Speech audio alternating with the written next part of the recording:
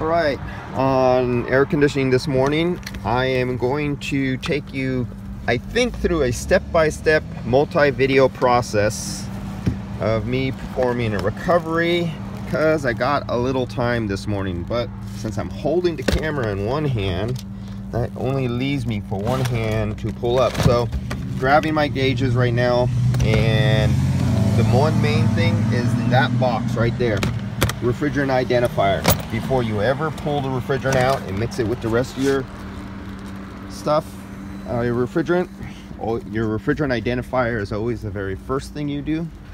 And looking around this lot, let's see, yeah, I'll be doing a recovery on that one, and there's a couple more recoveries over there. But right now they have to authorize those ones for my recoveries. Recovery, and I'm going over to the one that's authorized right now. So one of the biggest problems we have in this industry has been coming up, and especially as we're adding another refrigerant, is contamination. As you've seen some of my few released videos. So here's the one that I'm doing right now. It's a Toyota Corolla. So you break out. Now remember, right now, book time through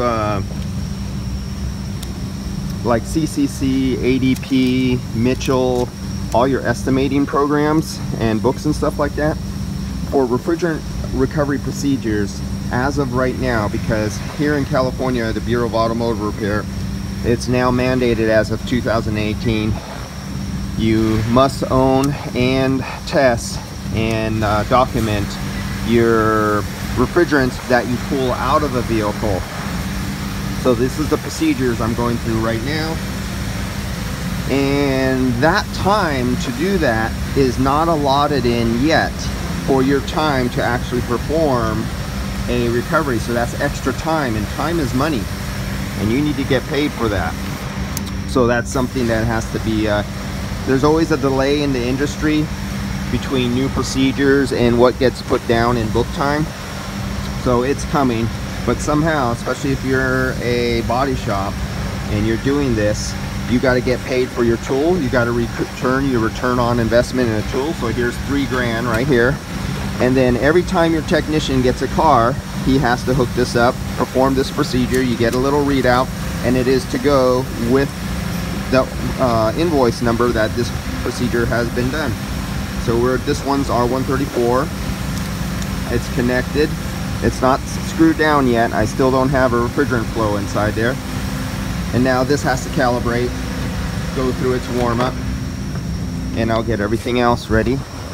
So this is not included in the book time yet for performing your recovery. We haven't even got to the recovery part yet. We're just analyzing the refrigerant. So this one here. So I'll break this off once I start to analyzing refrigerant. Oh, maybe I'll let this video go so you can see how long this takes. Okay, so now it's ready to test. So now you screw it into the refrigerant circuit. Now there's a refrigerant flow going through the machine, and now it'll take a test.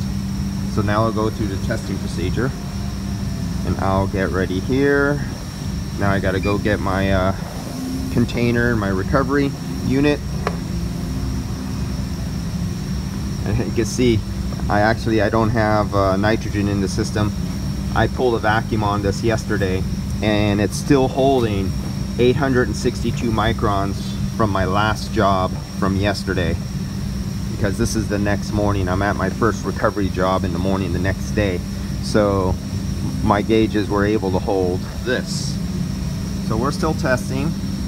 Now you see this takes time. It's nothing instant.